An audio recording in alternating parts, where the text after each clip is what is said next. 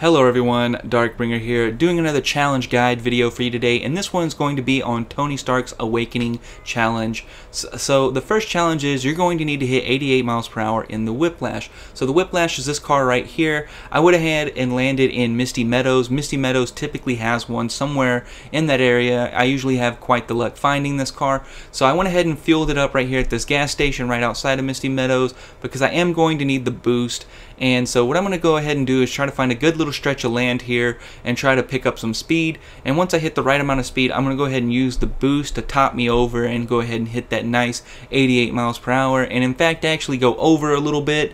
And right here, now that I have this nice little stretch, I'm going to go ahead and just pack it in. Boom, right here, 90 miles per hour, and the challenge pops.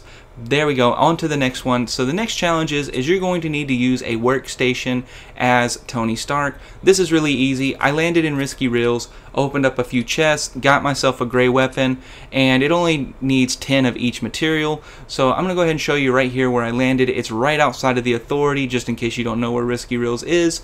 And I'm going to go ahead and use this workstation to get this challenge to pop, and bam, there you go. I got that, and now we're on to the next challenge. So the next challenge is you're going to need to use the emote at Tony Stark's lab, which is right outside of the Authority. It's this little farmhouse looking location right here beside the Authority. We're gonna go ahead and just glide our way down, and once we make it inside, there's just going to be this nice little workbench area, and there's actually like some sort of sensor on the wall. I don't know if that's where you specifically need to do it, but I went ahead and just got right in front of it just for safe measure, and I went ahead and used the emote right here. And what do you know, I'm going to be able to turn right into Iron Man, and there you have it. Alright, so that wraps up this video. If you liked the video, don't forget to leave a like, comment. I try to read all your comments.